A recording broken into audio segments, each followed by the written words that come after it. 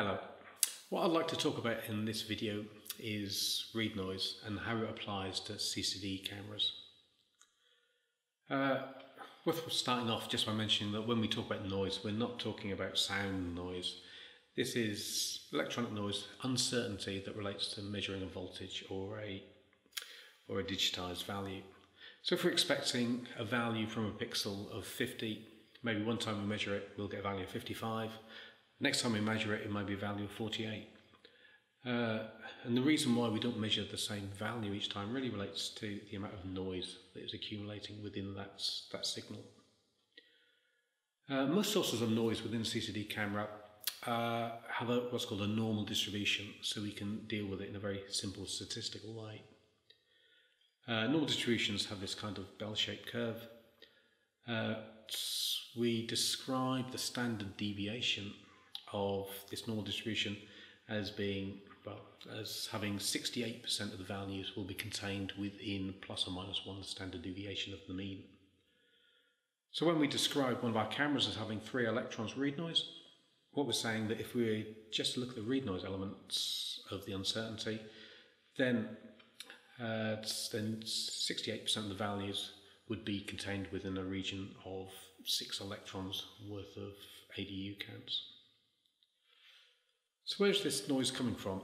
Well, the most important source is the CCD itself and the amplifier that's doing the conversion of electrons into voltage. These are amplifiers that work phenomenally well, so you can amplify just a handful of electrons and produce a voltage from them.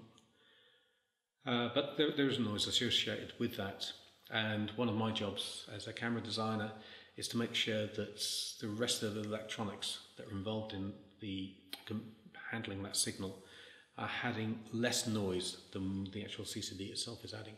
And then we get to the point that the limiting factor within the camera is the CCD itself, and that's not something that we can change. So we have the CCD amplifier, the main source of noise, then we have some level shifters and circuitry associated with correlated dipole sampling if it's present.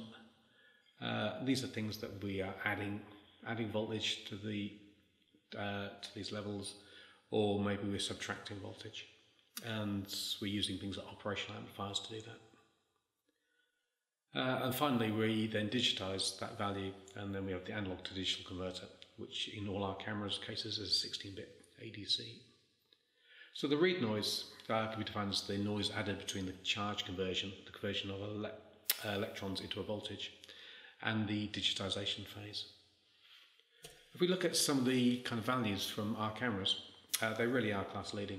We've got values for, say, the 420 with just 3 electrons, 414, 4 electrons, up to the infinity, where we're looking at a camera that's uncooled, which has faster readout rates, and that's only 6 electrons worth of read noise.